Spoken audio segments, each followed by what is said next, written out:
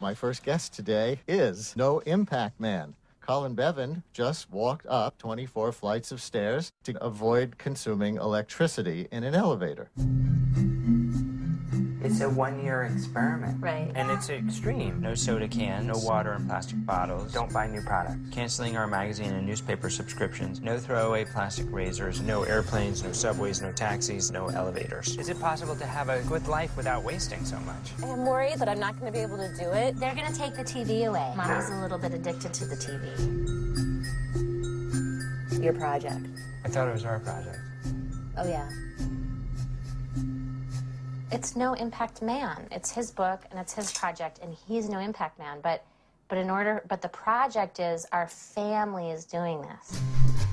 The average American creates 1,600 pounds of trash a year. We're trying to reduce that to 0. I'm like a high fructose corn syrup addicted, meat eating, takeout junkie. No meat, no fish. I just want to go get it like a baked good. Why do you think foods are hardest for you? Because I can't eat anything that tastes good. I'm getting rid of all the cosmetics. Is that okay? Yeah, babe, that sounds like a great idea. Basically, this is easy for Colin, and this is just like murder for me. Mom doesn't really like nature, but Dad likes nature. I am now going to get an iced quad espresso, and maybe 2, I don't know. It just doesn't work.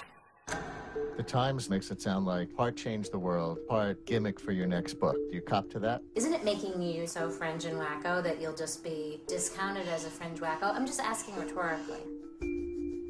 This is what you call kicking Dad's ass.